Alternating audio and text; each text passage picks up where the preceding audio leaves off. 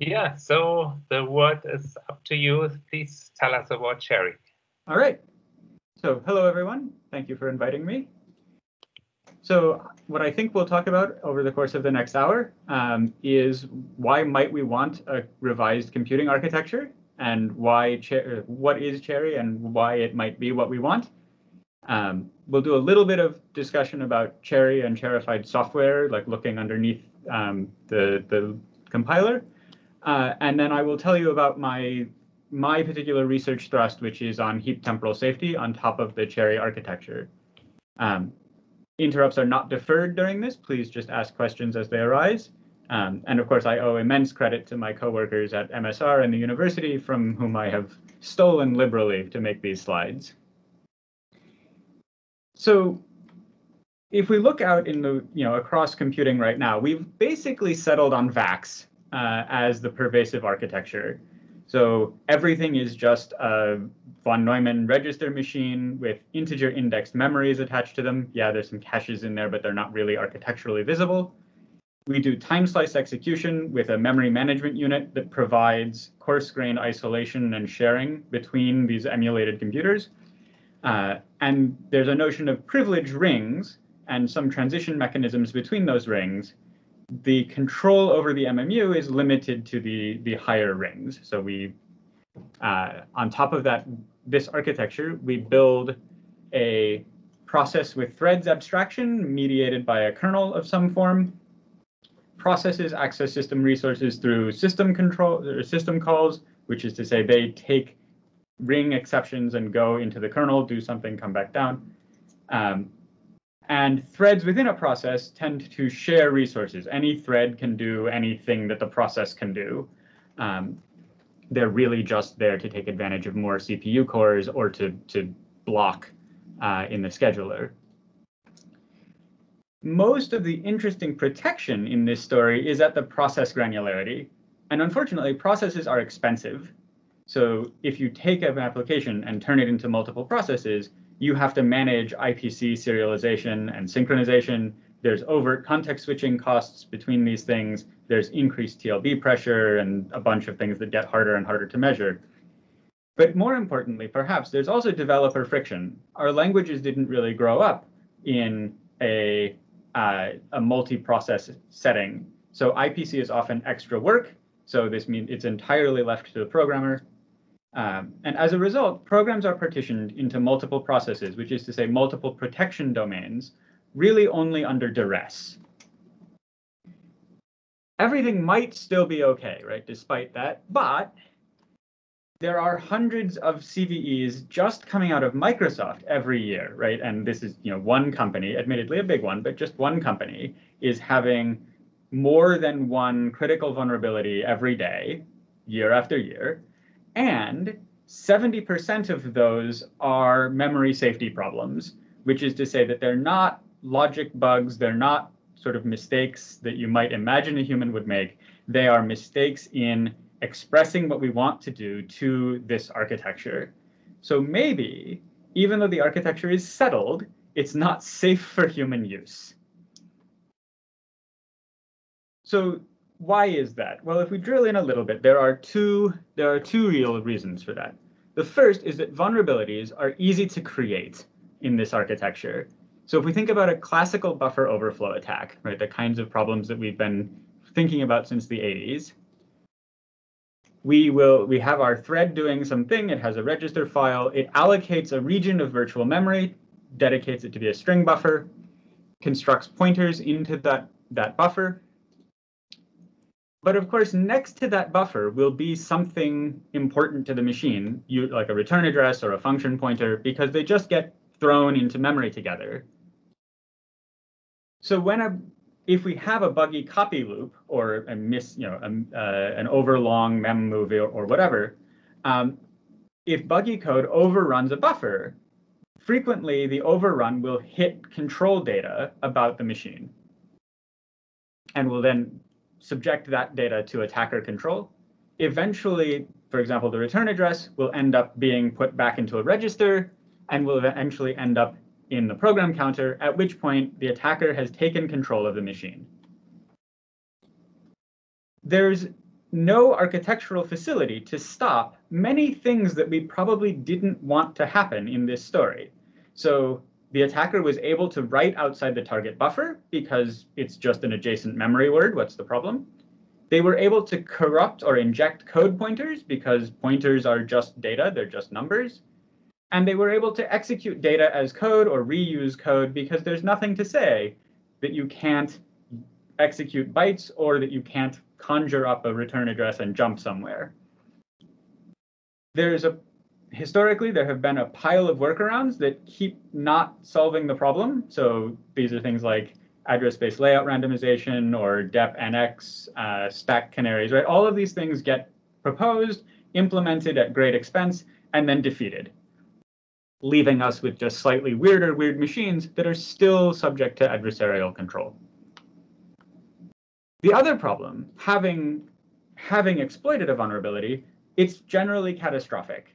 So software is almost universally soft on the inside. There's no real compartmentalization to it. Once you have taken over any thread from anywhere in the program, you can do anything that program can do.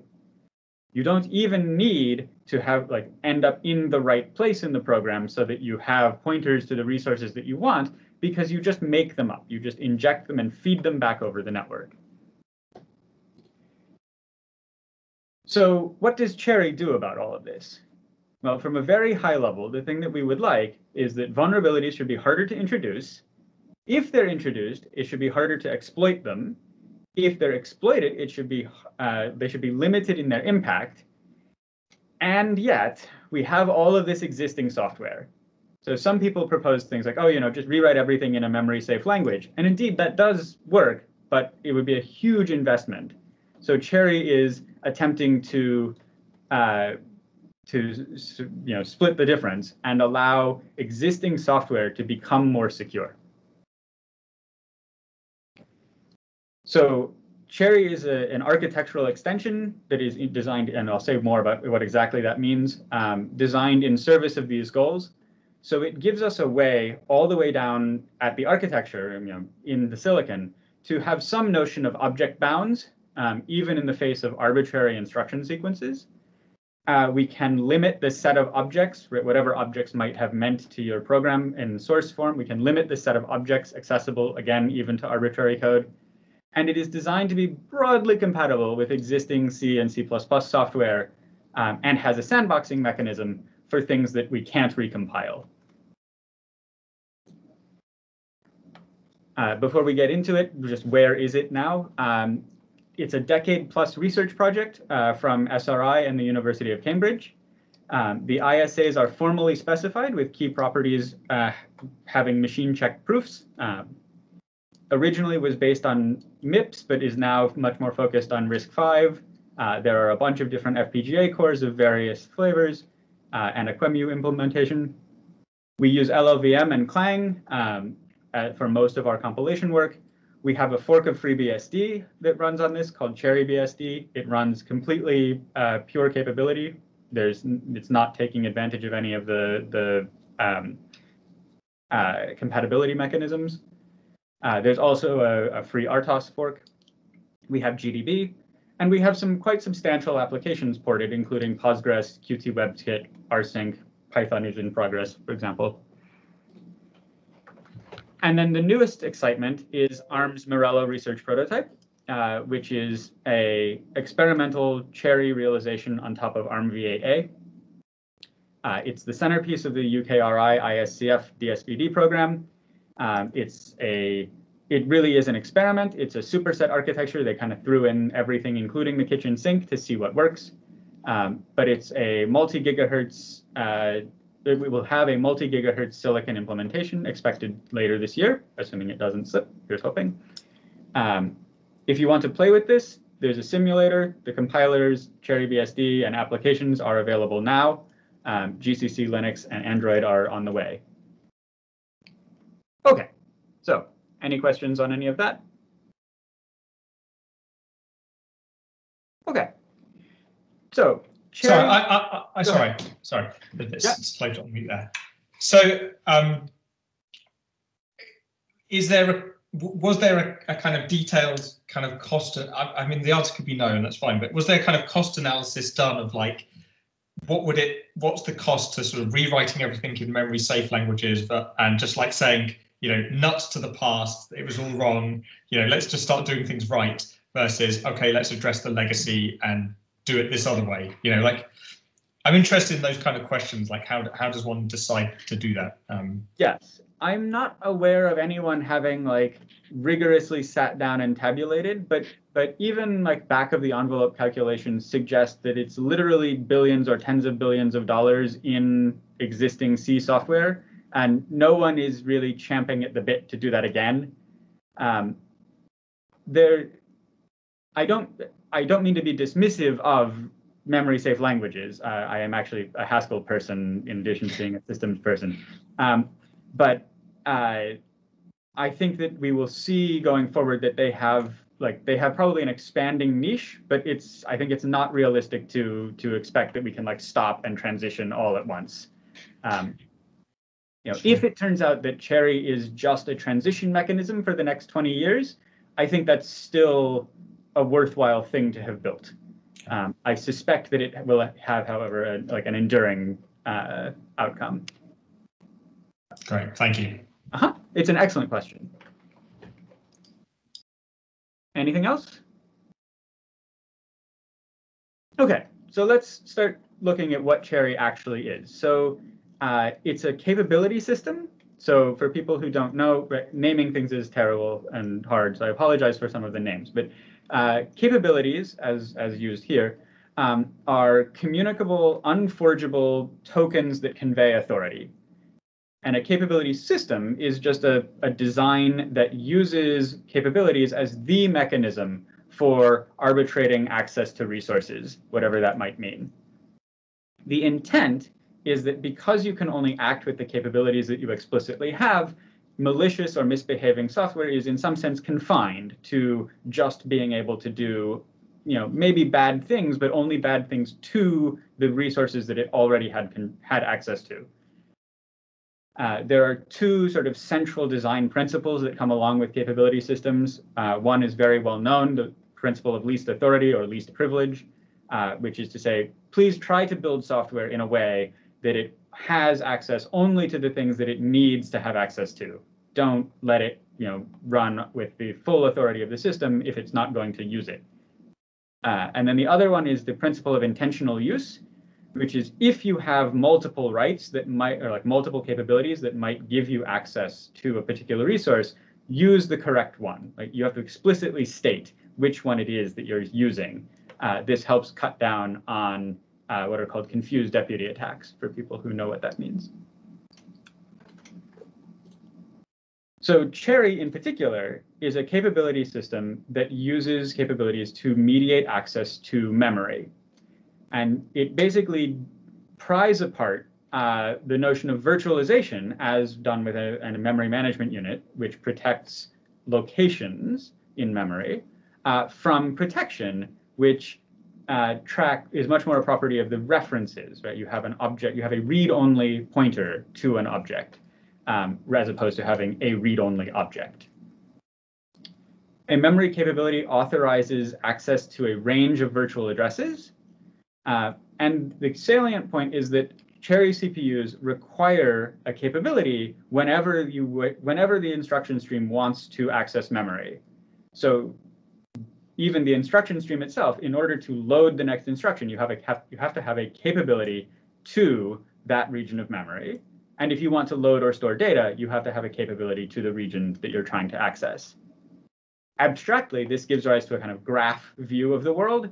And indeed, when you're reasoning about capability systems in general, and CHERI in particular, there's a lot of induction and transitive closure in the kinds of reasoning that you do. Memory capabilities in CHERI feel a lot like pointers. So if I'm given a capability to say all of the user address space in a CPU or in a computer, I can derive capabilities to the heap or to individual allocations within the heap, or to the data section of the executable or particular globals within it, and then the stack, and indeed particular allocations on the stack. there are some really nice properties that capabilities give us, so architecturally. So there's a notion of integrity and provenance to them. That is to say, capabilities come only from other capabilities and only via permitted actions. So if you receive a bunch of bytes over the network, none of those bytes represent a capability. They are just data. You can't transmit these things except to have a capability and derive another one from it. There are bounds, as I said, on these capabilities. So using one, you cannot access an adjacent object. And minimizing bounds is, of course, not something that the architecture can do by itself, but it is something that the software stack can do it throughout. So the linker will arrange that your globals are bounded to just the one global. All of the stuff emitted by the compiler as part of managing the stack, malloc will bound its allocations. And these things can be repeatedly reduced. So once you have set the bounds to something, you can again carve out a smaller piece of it. So there's a notion of sub-objects available. All of these actions are monotonic. So having restricted the bounds of a capability, you cannot then grow them back. So this prevents escalation of privilege. And dually, if there are permissions, right, you can eliminate permissions, but you cannot add them back. Speaking of, right, permissions within each capability, let us say this is a read-write capability, this is a read-execute capability. We can discriminate the intended use of these things, and you cannot turn a read-execute capability into a read-write capability. Can you compose capabilities? Like if you have capabilities for contiguous regions, you sort of blob them together into one? No, indeed, and we depend on not being able to do that. For some properties of our stack. So for example, not to say that there aren't reasons to want it, but it would be a little weird, for example, if you just happen to get two results from malloc that were next to each other, and you could then turn them into one object. Right? The intent is that malloc put those bounds on those things for a reason, and you shouldn't be allowed to undo that. Mm-hmm. Okay. Yeah. In general, right, having cleaved these things down, you might be able, like, if you were the one who did the restriction, you could, of course, go back to the thing that you used as the input to that, right? You could get the bigger thing back. Or if you still have it, you can use it. But you can't take two adjacent capabilities in general and glue them together. So within a capability, for a 64-bit architecture, because those are the most common that we think about, a capability is actually a 129-bit structure. Don't worry, I know that sounds like a really weird number. So there is a 1-bit out-of-band tag that is used to differentiate unstructured data from capabilities. These tags come along for the ride, and they exist in registers and in caches. And out in memory, they're somewhere unseen. There's not like an architectural bitmap that you can directly manipulate from software. If you attempt to store data anywhere within the 128 bits that is a capability structure, the tag gets cleared. This means that the only way to have a capability is to have started with one and to use a capability preserving operation. If you attempt to just twiddle the bits, it'll become data. And anything that attempts to use data when it expects a capability will see that this tag is cleared and will raise an exception. So if you attempt to use a clear tag capability to authorize an instruction fetch or a jump or a load, then we'll take a CPU trap. Within the capability, there's the 64-bit virtual address, and then there are bounds that use an interesting floating point representation to describe the region around that address that you're allowed to access. Curiously, C programmers almost never obey the restriction that pointers are only valid within an object. They frequently, or one past its end, they frequently go a little bit out of bounds in either side, and so the compression and bound scheme that CHERI has actually allows for that. We found it essentially requisite for compiling C programs. And then there's a permissions field, which again is how we limit the use of these things. There are both architecturally understood permission bits and software bits. And there's an object type, which we use for sealing capabilities. I'll talk about that in a moment. So I said that CHERI was an architectural mix-in. So if we think about a non-CHERI CPU, there's a general purpose register file, and there's some physical memory. And so CHERI will augment the register file. It will turn the 64-bit integer registers into 129-bit registers so that each register can store a capability. The integer operations will continue to operate on these registers. They just operate on the address part of the capability, and they will clear the tag.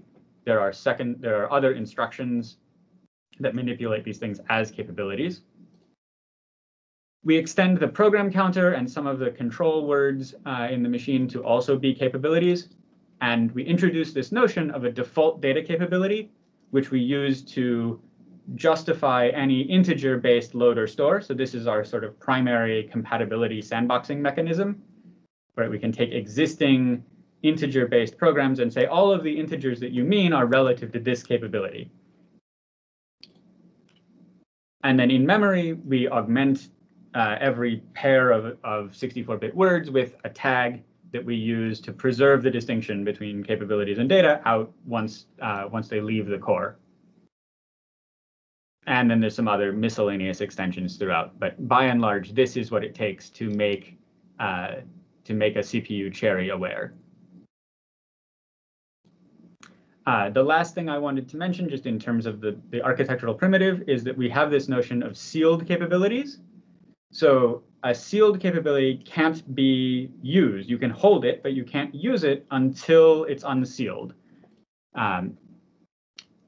Seals come in multiple types, and you have to have the appropriate type of when you attempt to unseal. So if you've sealed something with the white label and you have the white key, you can get it back. But if you try to use the black key to unlock a white object, it doesn't work. The intended uses for these are things like runtime type information checks and also for intercompartment references. So I can have a pointer to a chunk of my memory, seal that pointer to a type that I control, hand it to you. You can do whatever you want with that pointer except use it, but eventually you can hand it back to me and I can unseal it and go access that memory again. There's an architectural mechanism called cinvoke, where you can take a pair of sealed capabilities and make a method call, basically, that will install one of these capabilities as the program counter and one of them as a data pointer that's available to the target. And there are some just to say, there are some like specialized versions of that also available as architectural primitives. OK, questions on the basic architecture before we dive into like what C does? Hearing nothing. So when we compile C down to CHERI, we use CHERI capabilities for both all of the language level pointers that are visible in the source program. So, function pointers, pointers to heap objects, so on. And implementation pointers that are implicit in the program. So these are things like return addresses, entries in the global offset table, var args, so on. So the compiler will generate code to build these var arg arrays from the stack capability to bound address taken stack allocations. The loader will do a bunch of work to ensure that capabilities to globals and to PLT stubs and entry tables and so on are bounded. These are derived from the kernel provided roots. The kernel says, I have loaded you. Here is a capability to the thing that I have loaded. The loader then goes and refines these down before giving them to the C program. There are some small changes to C semantics that we've had to do along the way. So for example, memmove has to be tag preserving. Pointers now have single provenance, whereas C sort of is fuzzy on what that means. And integer pointer casts are a little exciting, but we have what we think is an answer for it. If you're curious, we have this document, the C++ programming guide, which sheds a lot of light on what we've done. It's not enough, though, to be able to compile C to CHERI. We actually have to have a runtime environment for it. So there's a paper from 2019 called CHERI ABI, and it's basically how do we construct the whole Unix runtime for a C program on top of CHERI. So capabilities replace integer pointers basically throughout the whole thing, and we delete our compatibility capability. We say, you know, you're only using capabilities to talk to memory. Again, the kernel, linker, memory allocator, and compiler all sort of conspire to manage these things. The biggest change is that the kernel will now require that the user program present a capability when it passes a reference up to the kernel. So you can't, whereas before you would say pass read a pointer, right, just a 64-bit address saying, please, dear kernel, write data here. The kernel will now require that you pass it a capability demonstrating that you have access to that buffer. In terms of performance, as of ASPLOS 2019, these numbers are a little stale. We see that there's about somewhere between 0 to 10% cycle overhead most of the time. And as you might expect from doubling the size of pointers, we see that there is increased pressure on the L2 cache. These numbers are not, like, please don't take these with as ground truth. These are just a particular point in time. There are caveats to these in both directions. Morello will give us a much better understanding of the overheads, the actual overheads involved. But we think single-digit percents probably the right target and attainable. Questions on anything there?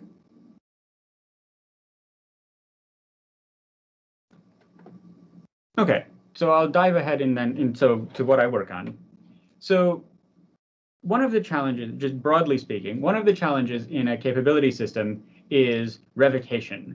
So if Alice has a capability to some shared document and grants a copy of that capability to Carol, who then grants a copy, possibly with reduced permissions, to Bob, anyone who has done one of these grants might want to ungrant it, right? Either they didn't mean it, or something has gone wrong. Bob has left the company, right? There's some reason to want to revoke these permissions. So this is in some sense the hard problem of a capability system, especially when not just so Carol could, for example, revoke access to Bob, but Carol retains access. So there's this notion of just undoing particular grants in the provenance tree. But it has to be transitive, too. If Alice ungrants from Carol, then Carol never had the authority to grant it to Bob in the first place.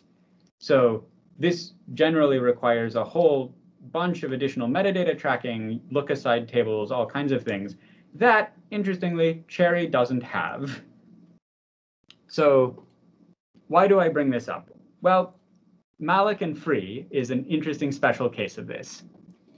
So as the application allocates heap objects, it will effectively delegate access or store those pointers all over the place. It will store them in the heap, on the stack, in global variables, in registers. It will even pass them to the kernel.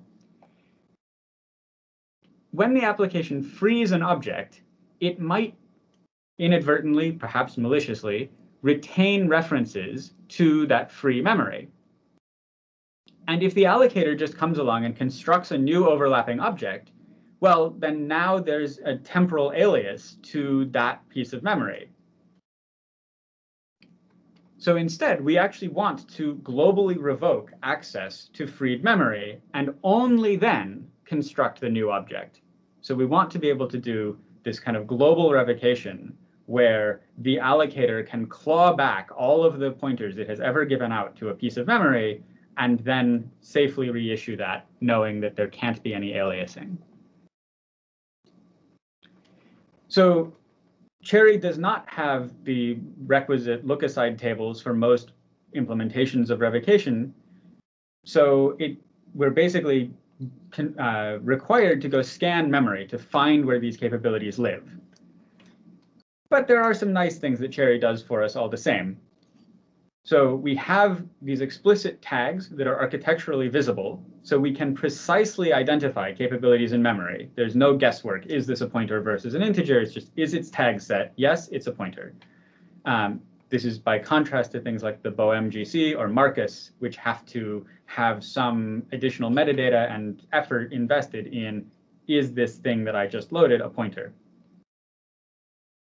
By virtue of requiring capabilities to access memory, CHERI ensures that all architectural pointers are visible, not just those available to the abstract machine. So that is to say, arbitrary code execution is not really a special threat. CHERI is already prepared to deal with arbitrary code, and so we can come along for the ride. And having cherified a heap allocator, the heap allocators are already spatially bounding their return capabilities. So when you ask malloc for a chunk of 1024 bytes, you get access only to those 1024 bytes. And because CHERI capabilities are monotonic, this means that any derived capability from that original grant has its bounds as a subset of that original grant. So we can always look at a pointer and unambiguously find which allocation did this come from, even if you have taken the pointer out of bounds or have done weird things with it. We can always identify which allocation it came from. So the story now, the first effort along this was a simulation or feasibility study called CHERIvoke, where, as before, the application allocates heap objects, frees them. When we free an object, we don't actually immediately make the memory available for reuse. We mark the space as quarantined and describe the quarantine in a shadow bitmap. So we just go and set a bunch of bits to say, these parts of memory are free, they are in quarantine. Eventually, we ask the kernel, in fact, to go do a global sweep of all process memory and delete all of the pointers or all of the capabilities that point into quarantine. It's a very simple test, right? You find a pointer in the address space, you say, does this point to somewhere that has a bit set in the shadow? And if yes, right, you delete it. And having done that, it's now safe to reissue memory, right? We know that there are no aliases to that the allocator can grant it. So the revoker itself lives in the kernel and has sort of three different aspects. The first is there's specialized code for managing the kernel managed state. So things like thread register files or explicitly held capabilities, those just need special things to check, right? The architecture is not going to do it for us. The bulk of the revoker is this sweep through memory. It looks like a bunch of nested for loops. For each object, each memory object that's mapped in the address space, for each page in that object, for each cache line in that page, for each capability in that line, does it point into quarantine? And if the answer is yes, we need to revoke that capability. And there are some options as to what we do. We can clear the tag. We could leave the tag but zero out the permissions. Maybe we actually just completely write zeros to write null. You can imagine this being application configurable. The point is there's some wiggle room in what exactly it means to revoke a capability. There are many ways of expressing no permission. On top of this, we actually added some architectural assists. So for when we're looking at a cache line, we can load just the tags without the data. So we can basically stream through tag memory without needing to actually haul data in from DRAM. And then we also added a notion of capability dirty tracking, which will let us skip pages that we know don't contain any capabilities. So those do a pretty good job at getting us just to the capabilities in the system. We don't actually page through all of application memory. And then the last bit of the revoker is a front-end state machine that drives a two-phase revocation. So the simplest thing to do would be to just stop the world, walk all of memory, and resume the world. This works. It's not particularly pleasant, so we tried to have a more concurrent story.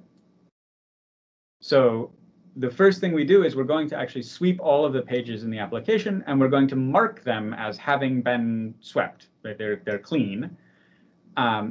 by the time, and we will rely on the capability dirty tracking machinery to re-dirty them as stores happen, or as stores target clean pages.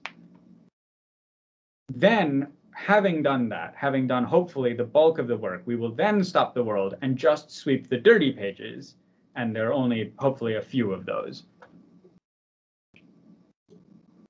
So we did all of that, and we measured how well we did, and we found that there are actually pretty low aggregate cycle overheads. So we're the two bars on the left, and the other ones are some competitors. And we have about less than about 9% throughput overhead with this. So that's the good news. We're pretty good with 10% CPU overhead, 33% memory overhead. The bad news is that concurrent design didn't actually work out as well as we would hope. Applications are busy flinging capabilities everywhere. And so even as you are, just taking the time to scan every page once, they will have dirtied about 10% of their pages. And so when you go to stop the world, it turns out that you will still stop for more than 2 seconds on the FPGA prototype. Admittedly, it's only running at 50 megahertz, but still, that's an uncomfortably long pause time. So the key takeaway from this paper was that the possibility of the application being able to store a capability that you might not have checked for revocation yet means that when it does a store, you have to go look at the whole page. Probably that capability was actually fine. It's not to freed memory, because applications don't frequently manipulate capabilities to freed memory. So we thought for a while about how we could fix this. And the question was, can we make sure that the application only ever has access to capabilities that aren't scheduled to be revoked, so that as it goes and stores them everywhere, it's not increasing the amount of work that we have to do because we know that we have already checked those. So, yeah, I already said that. So we stole another idea from the garbage collection community, a notion of load barriers. So in systems with garbage collectors, especially concurrent garbage collectors, it's especially frequent to want to catch loads of pointers from the heap.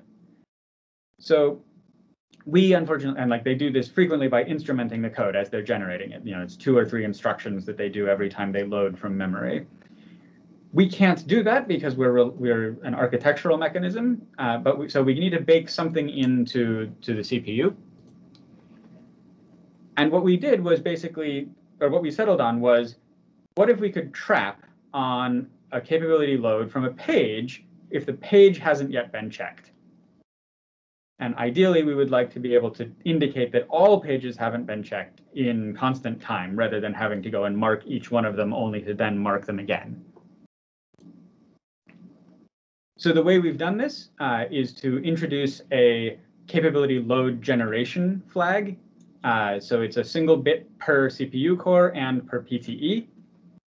And if the software performs a capability load, if those 2 bits match, the load is permitted, and if they mismatch, the load raises a trap. Having caught the trap, the revoker can go do its thing and set the bit. So what does that story look like? The steady state, the most common one when you are not engaged in revocation, is that all of these bits are equal. At the very beginning of revocation, all we really have to do is toggle the bit on the core, and now every page will trigger a trap. We catch all of those traps as they happen, and we then update the PTE's bit after we've done the check, authorizing that page or everything on that page to be loaded by the application. And in the background, we want to sweep all of the pages, right? In addition to the one that the application is just landing on, we sweep all of the pages. This restores the steady state condition that all of these bits are now equal. Every page has been checked. All revocation is done. We can let the application go again. So this gives rise to a revised 2-phase design. We do a very small barrier at the beginning. And then concurrently, as I said, we take these traps and we visit all the pages in the background. And what we have found with very preliminary benchmarking is that it looks like we're about 10% faster than the cornucopia work from before. But more importantly, that's great unto itself. But more importantly, the barrier phases are about 6 milliseconds on the prototype FPGA, and the per page trap times are hundreds of microseconds. So this is fantastic, right? The maximum pause time that the application will experience is this very occasional rare barrier, and there will be a bunch of little interruptions, but very, very small. We expect broadly similar results on real CPUs like Morello, and all of the architectural mechanism for doing this is already available in Morello. They were nice enough to add it for us. So, CHERI in a nutshell. So it's a capability-based architectural extension for existing ISAs intended to be usable by C and C++ compilers. Distinguishes addresses from pointers. Requires that capabilities, the implementation of pointers, have sound architectural provenance, and requires monotonic actions, and it has these very controlled mechanisms for doing non-monotonic moves. Turns many would-be vulnerabilities into crashes, and it can be used by software to limit the damage from an exploited vulnerability. It also turns out to be a surprisingly effective substrate for heap temporal safety.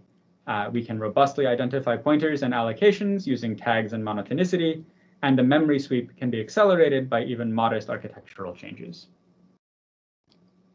So if you're just champing at the bit to play with this, go grab CHERI Build, our one-stop shop build system. It can download and run everything, including all of the Morello bits. And we put together a series of little demonstrations and exercises for training red teams on CHERI. And if you're curious, please do get in touch. I'll send the slides out, and there are some suggested readings for the curious. And with that, I think I will take questions. Thank you. Thank you very much.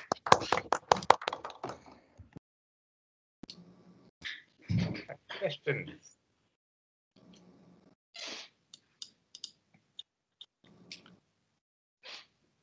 Stefan.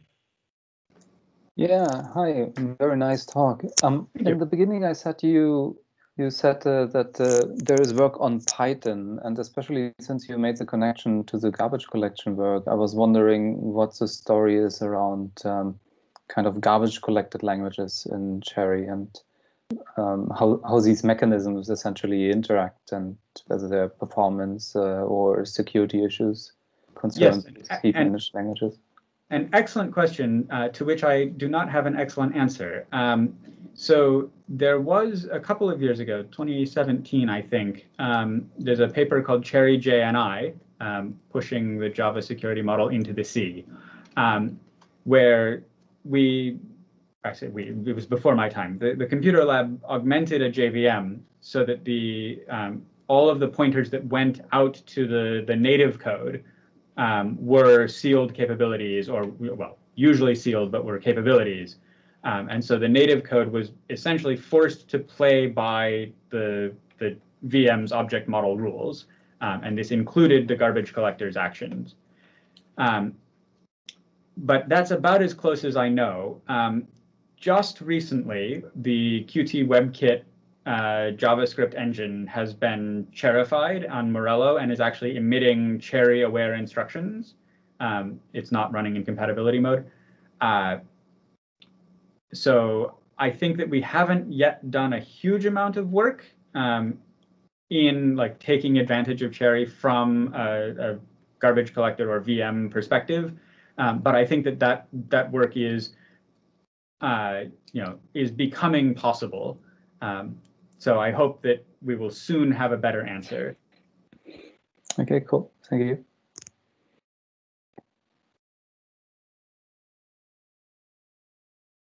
Yeah, Dominic. I had a very low level and then perhaps a very high level question. So the very low level question is just about some sort of nuts and bolts of doing kind of C programming with CHERI. So if I want to do pointer arithmetic in my code. I assume that's still allowed, but there's some kind of like the range of the capability tells me what I'm, how much pointer arithmetic I'm allowed to do or something like this. Yes. So how to answer this question? So if you have a pointer type in C and you do integer arithmetic on it, the compiler understands not to use the existing integer instructions, but to use the capability address manipulation instructions. So there's specifically, for example, a increment offset, should better be known as increment address instruction, that says, in this capability, please adjust the address by this, by this integer amount. Right. That interacts, like for small increments, that does the right thing. More broadly, it has to interact with the compression scheme. So you're allowed to do pointer arithmetic always within bounds and a little bit out of bounds. The compression scheme guarantees that the region you can represent is at least twice the size of the actual object, with I think a quarter below and 3/4 above. So you can go a little bit below the beginning and a little bit further after the end. But in practice, that turns out to be more or less sufficient. There are occasionally places in C where you have like, okay, you're doing some weird stuff. But couldn't that permissiveness in terms of going slightly over, couldn't that still lead to some buffer overflows? Sorry. So there's we draw a distinction between representability and authority. You're only allowed to access within the actual bounds, but we can represent pointers out of bounds. And the problem, like the way the compression scheme works is basically we say the bounds and the address have common bits up top. Right, they only differ. So there's basically a sliding, a sliding window of where the bits differ. And if you make too large of a change, you would cause us to reinterpret the bounds as being somewhere else in memory. And so what we do at that point, if you tried to force us to do that, we would clear the tag and say, no, we cannot even represent that anymore, because it would get interpreted differently. But shy of that, we can let you wander out of bounds and still precisely constrain your authority to the bounds. I see. Yeah. Okay. That makes more sense then. Great. I'll save my other question and let Simon go ahead. Hello. Hello. I was wondering how the interaction between these bits for marking dirty regions of memory with respect to fresh capabilities interact in the context of a real-time operating system. Is that the sort of thing that where the performance hit makes it unacceptable if you're implementing an RTOS on CHERI, or is it small enough that in reality it will all be fine? What a good question. I don't think we know. It is true that we depend on taking traps for some of that dirty tracking, right? If we've actually got the page completely clean, we know that it doesn't have any capabilities on it. The first capability store, we've arranged the architecture to trap so that we can go and set some metadata to say this is a page we need to start paying attention to. Otherwise, the architecture will do some maintenance of dirty and clean bits for us, but we won't be trapping. This is used just to accelerate the sweep on big systems. If you had a small system where the kind of thing you were more likely to put an RTOS on, you could just not do that. You could just say we have to investigate every page, or you could probably come up with some slightly different mechanism where it didn't trap but it set bits and you interlocked against the main program at a finer granularity. But more broadly, CHERI grew up, as it were, around Unix and like Unix-style designs. There hasn't been a lot, and so it tends to trap quite often. There hasn't been a lot of work in like a real-time CHERI, but I think that there would certainly be interest in it. just from a follow-on question, if one to investigate real-time CHERI, can the features that cause this frequent trapping be disabled in the Morello hardware? So actually, so Morello is, how to put it? Morello is a little different because ARM is adverse to trapping. They especially don't want to trap in any data-dependent way. So a lot of the work in going from the MIPS and RISC-V description of CHERI to the Morello version was, where the earlier ones would have said trap if, Morello frequently says clear the tag if. So there's been some work along that, and like most of the traps are now relegated to truly exceptional cases, like you are attempting to do something without a tag, or you are loading from a page that doesn't have the right permissions. But I think that there's, I don't know to what extent those are configurable in Morello. I suspect that most of it is baked in, but I confess I don't know. Okay, thank you. Very interesting. Stephen. Stephen, you have your hand up? Teams is very slow. I'm sorry.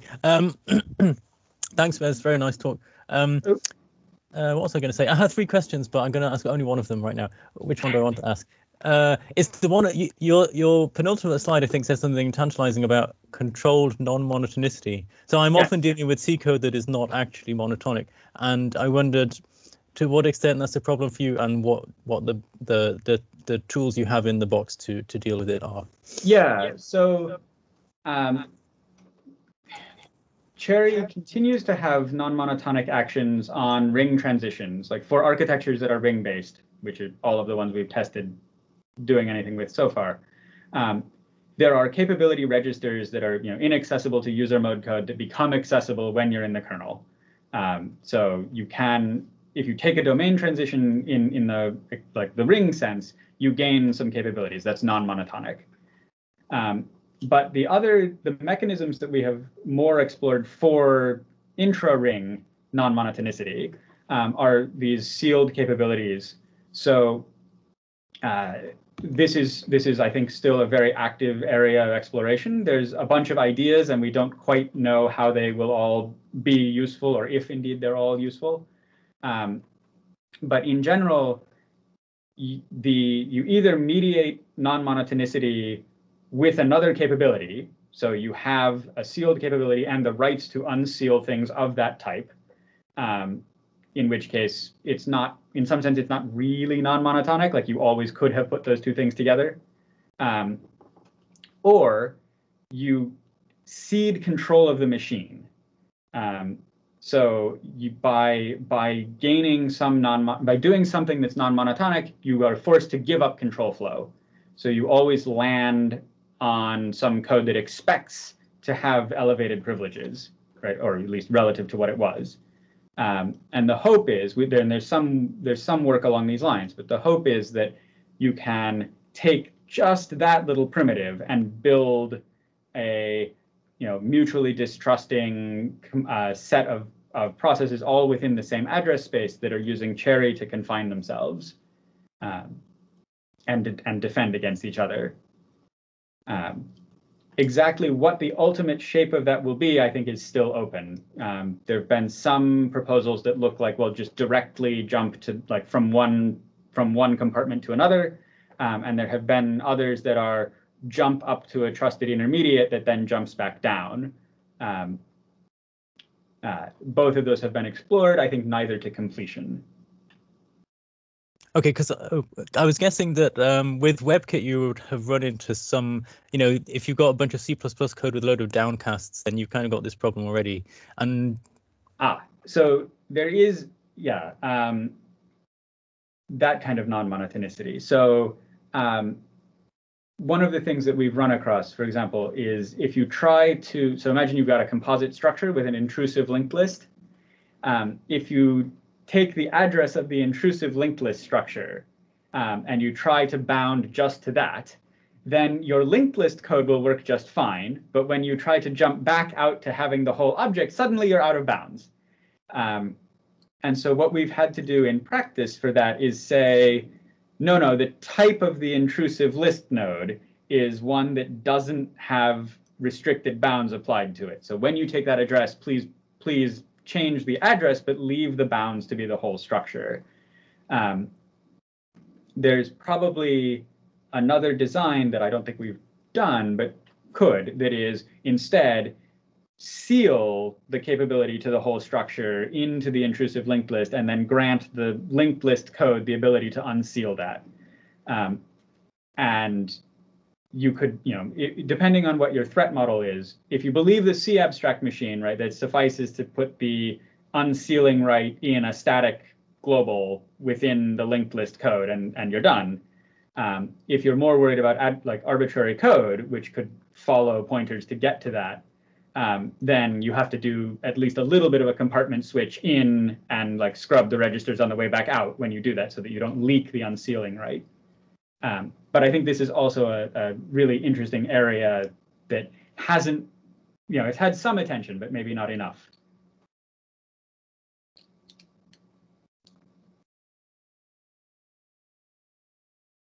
Yeah, I don't know. So, Stephen, you want to leave Dominic ask the next question, or you want to ask another one?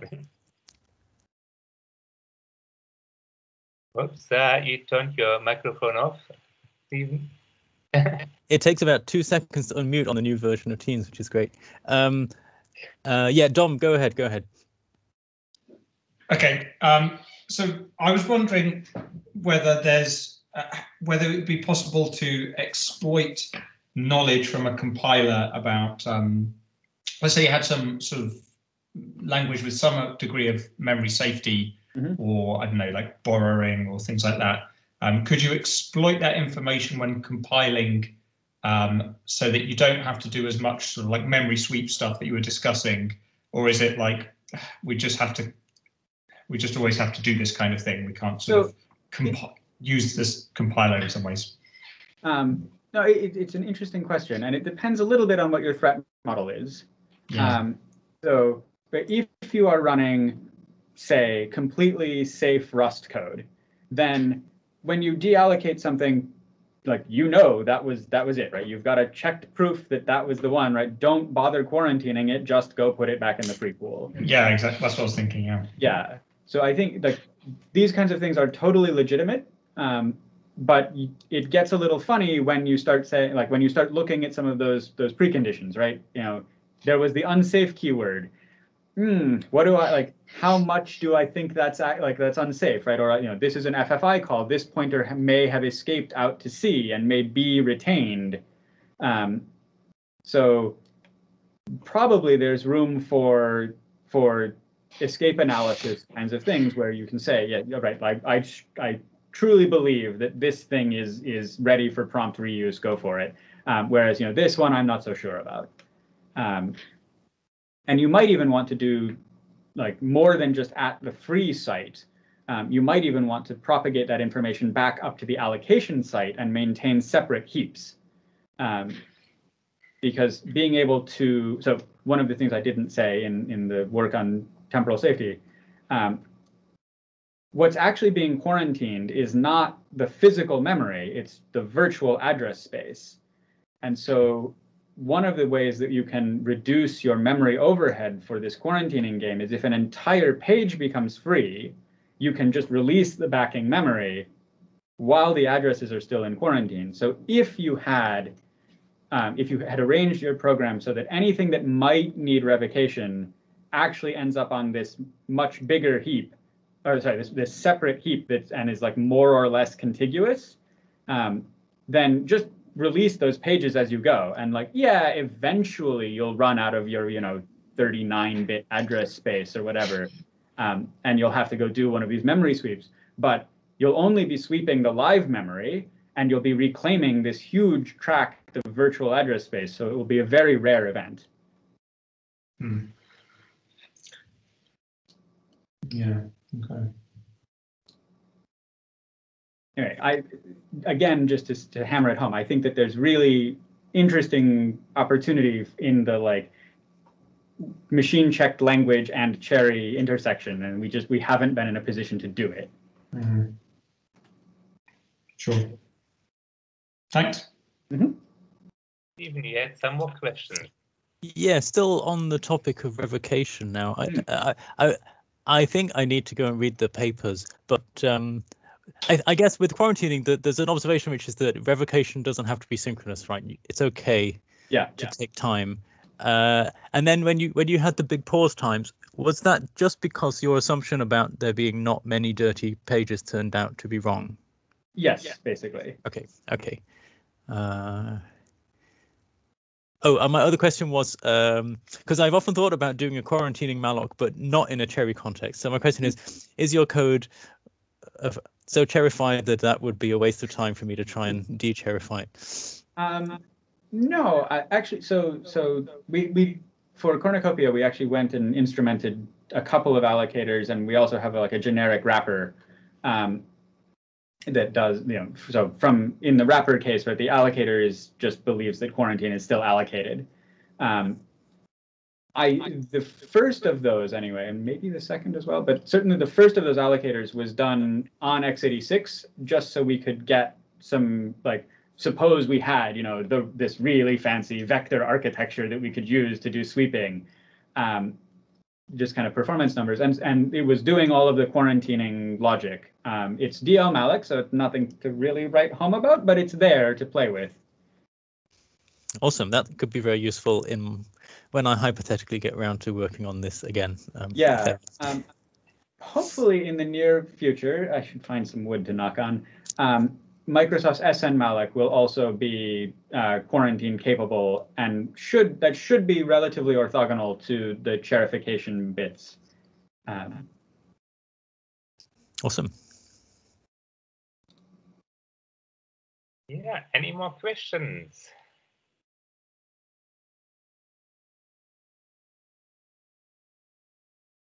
Everyone stays quiet. Yeah. Well, I think then thank you very much again for your talk. Yeah. I'll send the slides over for distribution. Thank you. Yeah, that's great. So, yeah, and I'll see. Yeah, I mean, you are happy that I put this video on YouTube or something like that? Yeah. Yeah, sure. Okay, great. Thank you very much. Awesome. Thank you to everyone. Yeah, and I'm sorry we can't kind of just go to the pub and have a drink or go for dinner. So sometime in the future that might come again then.